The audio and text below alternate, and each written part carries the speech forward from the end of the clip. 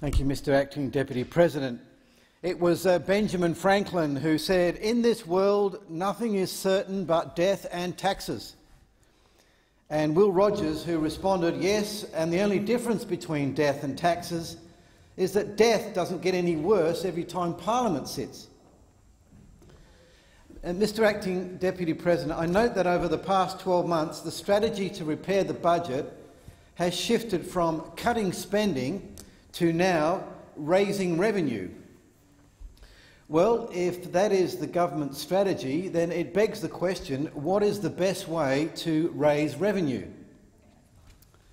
And as we attempt to answer this question, can we please set aside preconceived ideas and beliefs and look at the facts and the figures and the evidence and the logic, because these all give rise to one irrefutable conclusion.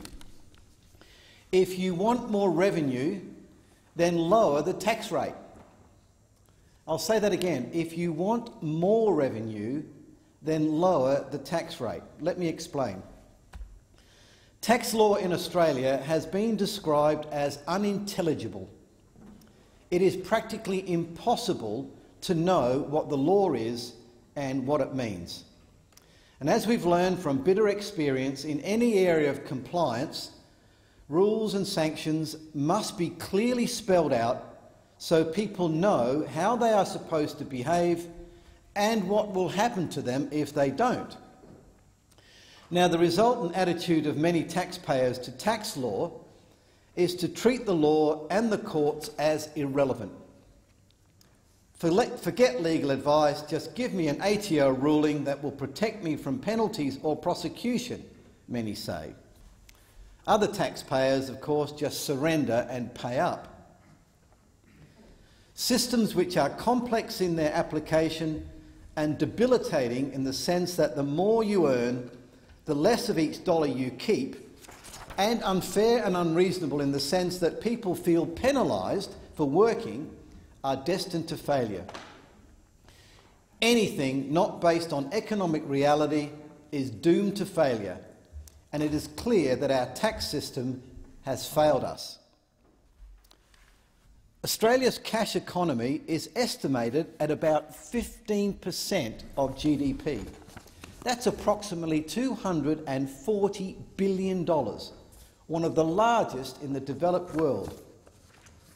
Now, an underground economy of that magnitude requires the involvement not only of a lot of businesses, but also millions of consumers. And as we know, laws only work when people believe in them, and at the moment they have no respect for our tax laws. High tax rates undermine enterprise and destroy the will to work. Behavioural response is a reality. The prospect of giving up half or even more of any additional earnings leads people to decide that it is simply not worth it.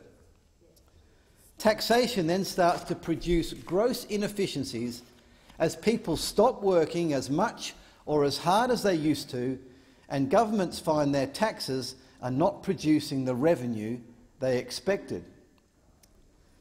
Similarly, many on welfare benefits decline opportunities to work due to the punitive effect that small earnings and high tax rates have on the security of their welfare benefits and the value of extra work. And as for people on very low incomes, well, they fare worst of all, for as they increase their earnings, high rates of income tax combine with a loss of means-tested benefits which deprive them of up to 80 cents of every dollar that they earn. If we are to extricate ourselves from this dysfunctional system, the goodwill of the public needs to be restored by getting tax levels back to something which most people would see as reasonable. And to do this, we need to make three specific policy changes. Number one, in order to remove one of the most significant tax avoidance avenues, align personal tax rates with company tax rates. In other words, make personal tax rates and corporate tax rates the same. Number 2, raise the tax-free threshold. And 3, introduce a single-rate tax system. Single-rate flat taxes are gaining popularity across the globe. The reason Treasury officials like the idea of single-rate flat taxes is because they work. Single-rate flat tax rates increase economic efficiency by reducing distortions, improving the overall allocation of resources, encouraging labour supply, and would stimulate economic growth. If one looks at the experience of those countries which have introduced a single-rate flat tax, and also the tax reforms of the 1980s, which took place in Britain and America, reducing tax rates causes revenues to rise. I'll say that again. Reducing tax rates causes revenues to rise. If you want more revenue, lower the tax rate. And some further examples. When the Australian company tax rate was cut from 39% to 30%, revenue went up, not down. The famous Reagan tax cuts in the US from 70% down to 28%. They cut the tax rate from 70% to 28%, and it produced a $9 billion increase in revenue when everyone said there'd be a $1 billion shortfall.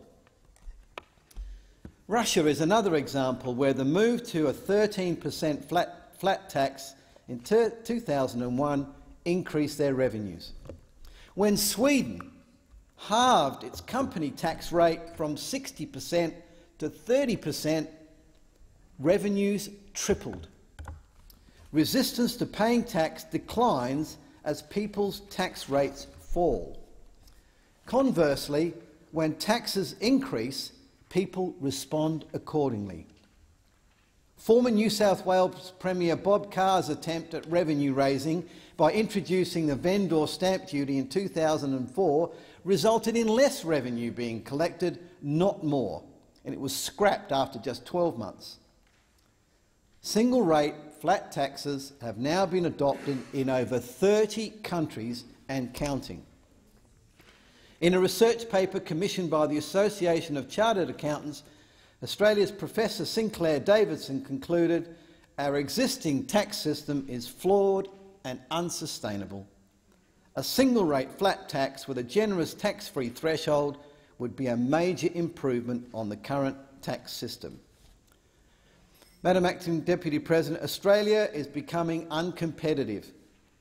In 2006, 9 years ago, an inquiry headed by Dick Warburton and Peter Hendy benchmarked the Australian tax system against tax systems applying in other major trading nations. Mr Warburton said we should be looking at major tax reform that looks at the whole structure of our system. One of the ways you can do that is to broaden the base and cut the rate.